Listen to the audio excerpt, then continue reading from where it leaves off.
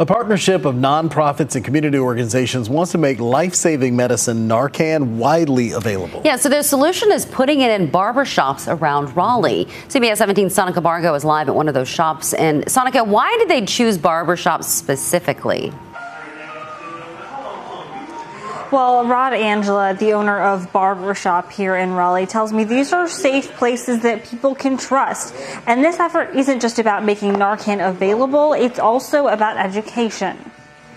Before you do anything, call 911. Healing Transitions' Trey McBrayer explaining how to use Narcan. Put it up their nostrils, squeeze it. He's teaming up with Grow and Village of Care to make the overdose reversal medication easier to get. We can put this stuff everywhere, but if we don't know how to use it, it's useless. I'm afraid to use it. I've never used it before. Reggie Winston owns the Barbershop in Raleigh, one of 15 to 20 barbershops in the city that will have Narcan available for the community. So we want to be one of the beacons, I will say, in this area to make sure that people are safe. Winston says his shop is in an area that really needs this, the 27610 zip code. Right behind us, we have a homeless encampment.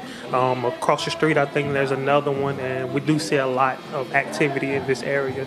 Community group Village of Care spearheading this effort. Clinical director Dr. Rodney Harris says he's worked with barbershops on similar projects. And so we started giving out gun locks at the barbershop, and we had this extraordinary response. The shops are the perfect place for this effort, too. And it's a safe space where you can also talk about anything. Being barbers, people trust us.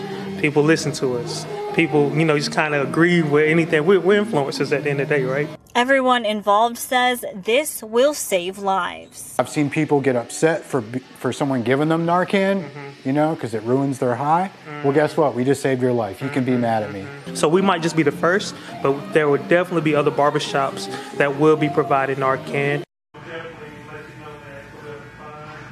Now, there are definitely plans to expand this project. Dr. Harris tells me he hopes to see Narcan in barbershops across the county and all the way in Charlotte. Live in Raleigh, Sonica Bargo, CBS 17 News.